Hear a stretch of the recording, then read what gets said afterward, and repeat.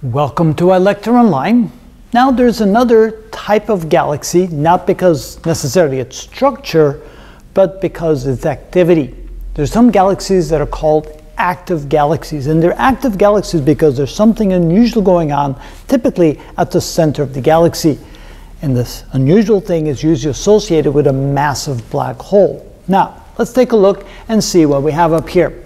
So, typically what we call active galaxies are galaxies that have an active nucleus. And notice the difference in the radiation that we get from a galaxy. Here's what we have: a normal intensity curve. So on the vertical axis, we can call this intensity at the various wavelengths. And for a normal galaxy, they range typically from infrared to UV, because most of the light that we get from normal galaxies is from stars, and stars typically put energy out at the infrared, at the visible light, and at UV. And you can see that it drops off quite quickly after infrared to microwave and radio wave, and it drops pretty quickly after UV because no higher energies are being emitted by stars. They typically fall in that range.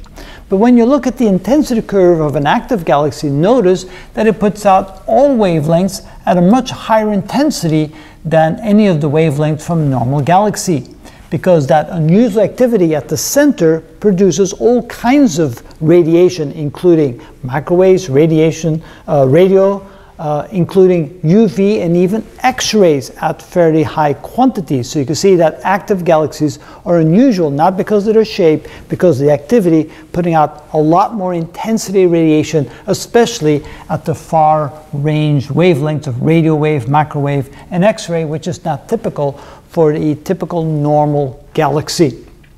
Also, what we find is that the intensity tends to fluctuate over time. And here's an example of a galaxy that over a time period of maybe 20 years, you can see that there's been continuous changes, drastic changes in the intensity coming from the radiation of such a galaxy, which means that whatever is happening at the center of the galaxy tends to be, well, not a steady state condition, but a continuously varying condition. And that happens a lot when you have an active black hole at the center, that the amount of energy released by that black hole depends upon, and not by the black hole itself, but by the activity around the black hole. That is not a steady state condition, but that's always changing as matter is getting pulled in and accretion disks are being generated. So we'll get into more details of that later. And then what we want to understand is that when we talk about active galaxies, we have various subtypes of active galaxies, and the three major subtypes are the Seyfert galaxies, the radio galaxies, and I guess I should put an S here, and quasars. So we're going to have separate videos talking about the details of those three different kinds of active galaxies in a little bit more detail. But again, when you hear active galaxy, it's a general term used for all the various galaxies that tend to have black holes at the center where unusual activity occurs. But the way it occurs and to what extent it occurs will then put it into a subdivision. And we'll talk about the details of why we have the three subdivisions and what the differences are between them. So stay tuned and we'll show you how that's done on the next videos to come.